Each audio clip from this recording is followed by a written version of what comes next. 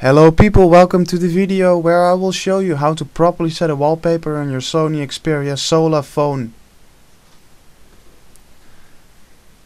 I ran into some problems while setting the wallpaper, and I will show that to you now. This is the proper way to set a wallpaper on your phone, or actually not the proper way. As you can see in this picture, you can only select a part of the image, but that's not what we want. We want the complete picture. This picture is actually has the same size of the screen, but still I can only select a part of the picture, which is a waste. And now I devised a trick to circumvent this problem. What you need to have is a picture that has twice the width of the screen,